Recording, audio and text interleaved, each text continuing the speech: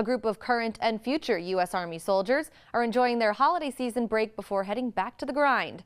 They gathered at the Armed Forces Recruiting Center in Marquette Township.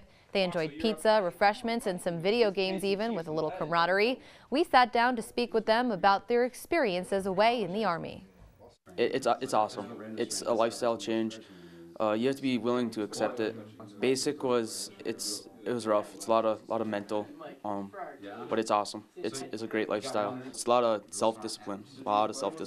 Like, I think everyone should serve.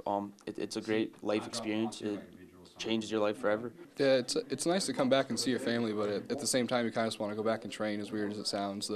The first day back, you're tired. The second day, it's nice to reconnect, but by the third, you just seem like you're just sitting around too much. So far, it's been a good experience. You meet a lot of really good friends there. I'm definitely becoming more of an organized person.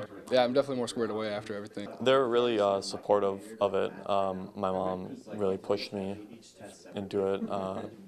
She's super supportive. My dad is too. They're really excited for me to get in and do it. We at TV6 thank all veterans for their service and hope they have a great holiday leave.